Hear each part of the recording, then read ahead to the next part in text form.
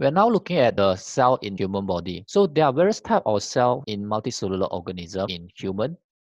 So human cells are very different in size, shape, and also arrangement. The structure of the cell very much have relationship to the function.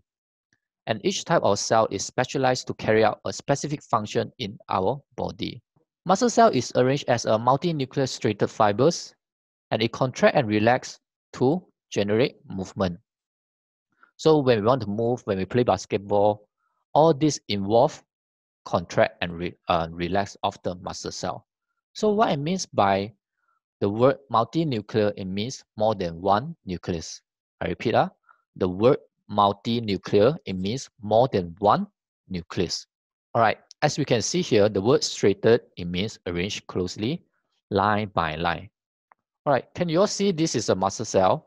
And inside the muscle cell, we have this very dense area, the dark area, which is the nucleus. So it's arranged as multinuclear and then striated fibers. So we can see they closely arranged line by line, or one layer, one layer, one layer on top of each other like that.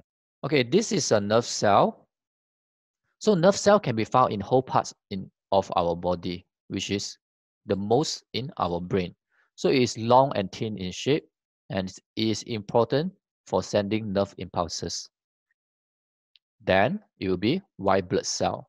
So white blood cell can change shape, and then the function is to destroy pathogens, which play a huge part in our body immune system. So what it means by pathogen?